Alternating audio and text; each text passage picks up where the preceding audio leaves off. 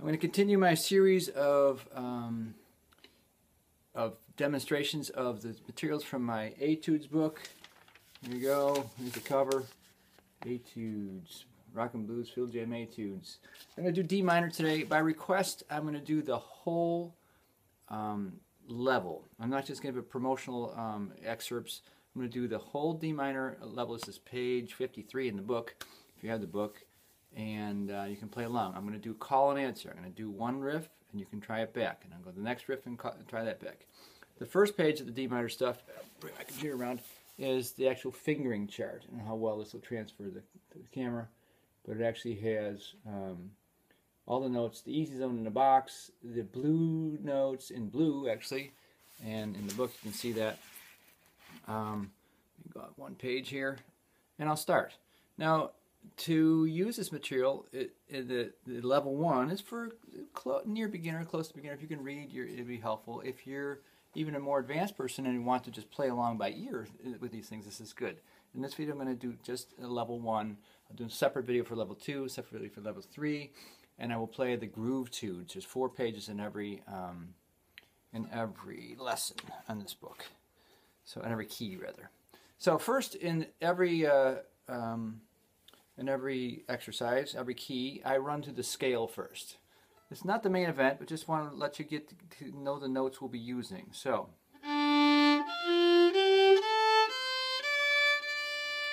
there's the actual blues scale in the easy zone. It's open D, low 2 F, G3, open A, low 2 C, and D. If you can do that, you can do most of this level 1. Try it again.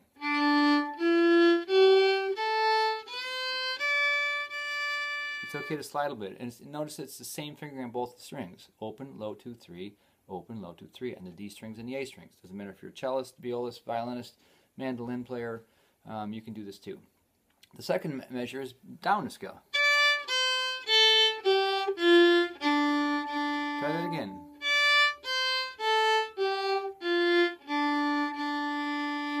Third measure and up to the 6th measure, I go to the whole first position. Now, if you can't do this right away, that's okay. You can skip this for the moment. It's something to just practice and know. I'll play it all.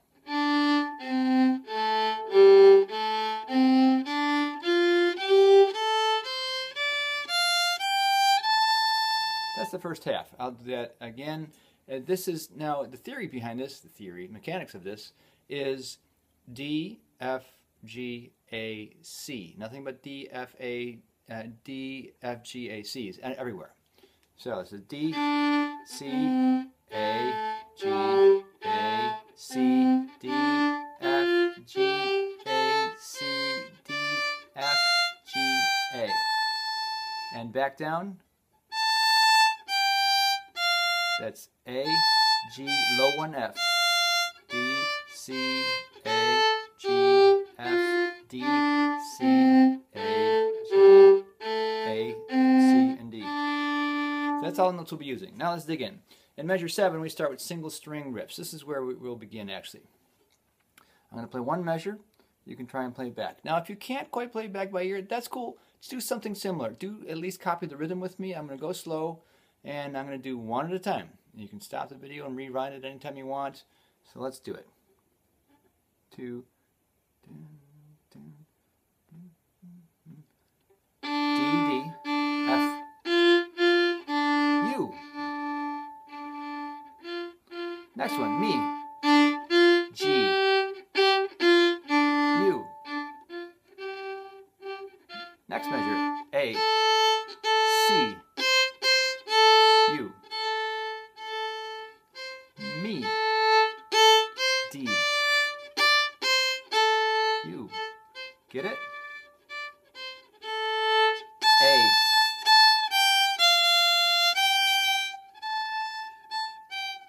me,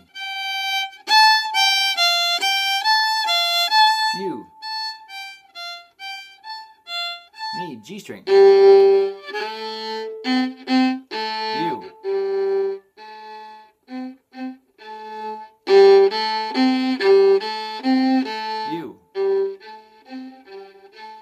Crossing strings, D, A, U. 16.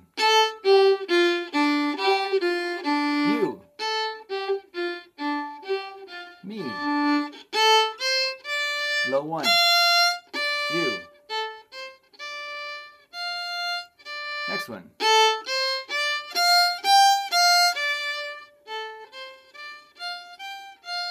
Next. Watch that bow. Next one. You. How you doing so far? Now I noticed a misprint in the book. Actually, I didn't do double bars on that cross string section. And that's okay, I guess. Small mistake. I apologize. Then we get into some easy licks. Now those were kind of licks too, but these are a little more musical sounding, not just running through the scale. So here I am on measure 21 on page 53 in my book. And it's D, C, F, you try. Next measure, same stuff. Down to G. You. Me. A. C. You.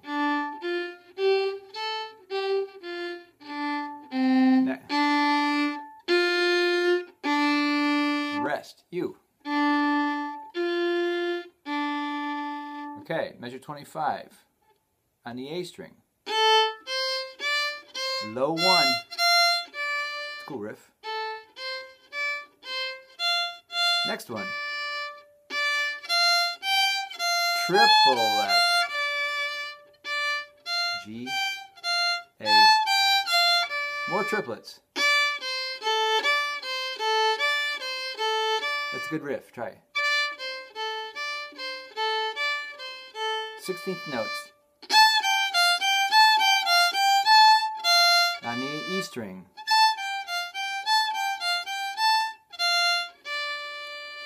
Then we get into some patterns, and every lesson on level 1 has this stuff. I run through the scale, I do some easy stuff, crossing the strings if you're near a beginner, and then I get into some riffs and tricks, and then we do some patterns, because it's good to have fingering patterns so you get to see the whole way across the fingerboard, and you get to kind of memorize this key, which will come up. D blues is a popular key. Let's see here. Anything open string based on fiddle is popular. Let's see. Patterns will run up 3 and go back up one more note, up the next 3, go back with one more note, up the next 3. You'll see what I mean. So that's all the D's, F's, A's, D's, F's, G's, A's, C's, all across the first position of the fiddle. So it starts on the G string. And then C, D, F, G, A, C, D, F. That was 4 measures. Just try it with me if you can. If you're getting it, you can be able to maybe gather by ear. I'll call out the beginning letters again. So this is going up, and then after this we'll go down. So all D's, F's, G's, A's, C's, starting with open G. So the first 3, G, A, C. A, C, D, F, G, A, C, D, F. Now if you can't get it exactly with me, that's a long string of notes. That's the stuff you'll need to work towards and practice. So, and the last line of this level is going down. I'll play it once.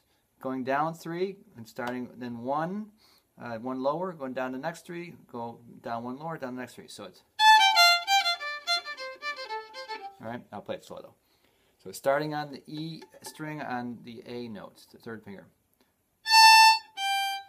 G, F, D, C, A, G, F,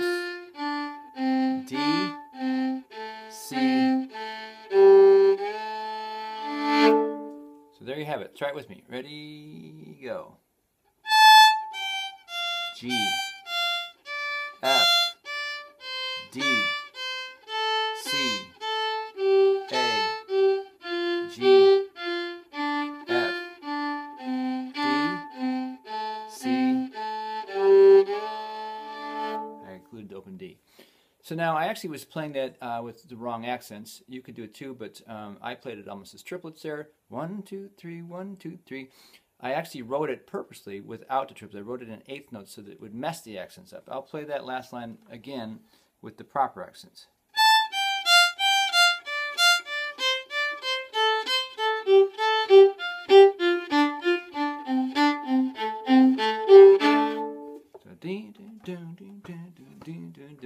It is a 3-note pattern, but a two-note beat.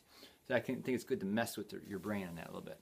So there you have it. That is the first level of the D minor exercises in the book from page 50, actually 54. In the book, the Fiddle Jam, Rock and Blues Fiddle Jam Atoodz. It's a bit dry stuff just to go by it like that, but to go through it like that. But the book's $20 if you want it. Get it. I think it's a good book. I wrote it. And it answers the question, as the whole book does, of the second most the most common question I get when I try and teach people to jam on blues or jazz or fiddling music or alternative styles in general, is I don't know what to play. The answer always, of course, is listen inside, relax, and try and imagine what you'd like to hear and try and play that the best you can. If you can't get the exact note, try at least get the rhythms. That's the magic of being a good creator and a good jammer. But I had to go back in my own development as a jamming violinist to realize, okay, I listened to a lot of jazz saxophone players and guitarists and, you know, jazz fusion I was into in the 70s and early 80s. And I developed an inner vocabulary of what I wanted to hear. So maybe you don't have that luxury at this point. Maybe you haven't heard of jazz fusion even. I don't know. But this can definitely, having learned some licks and tricks that fit on the fiddle, I had to kind of figure this stuff out for myself over the years. And it was very developmental for me. But this can help you get a vocabulary of licks and tricks to do. And they'll come out in your jamming. They'll just kind of, when you practice enough with they're a no-brainer to your muscles, it's just muscle memory that'll help you, you know, sound good on the cool stuff. That's what this is for. All right, hope that helped. I'm going to go on to level 2 next.